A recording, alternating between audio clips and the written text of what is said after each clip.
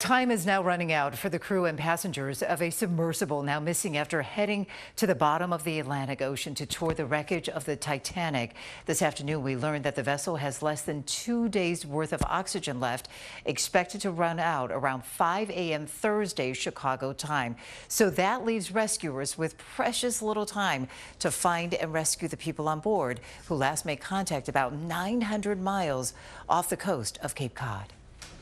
The desperate search continues for 5 people who are headed to get an up-close look at the Titanic shipwreck in a submersible like this one. It is now a race against the clock to find them alive.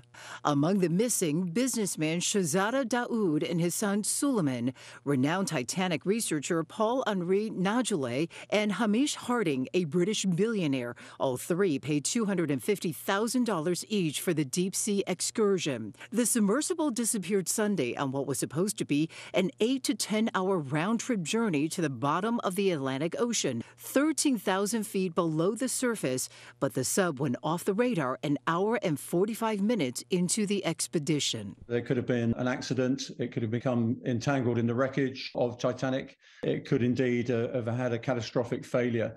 The answer is we don't know just yet. Coast Guard crews from the U.S. and Canada searching an area 900 miles off the coast of Cape Cod. Since Sunday, the Coast Guard has coordinated search efforts with the U.S. and Canadian Coast Guard, Air National Guard aircraft, and the Polar Prince, which have searched a combined 7,600 square miles, an area larger than the state of Connecticut.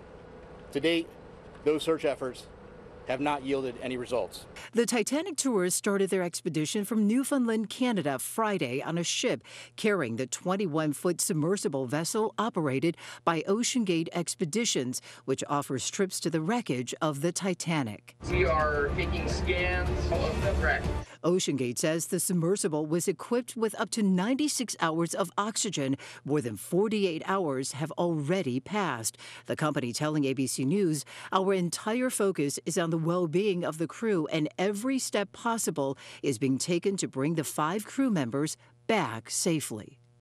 Now, the sub is expected to rise to the surface if there are any technical issues.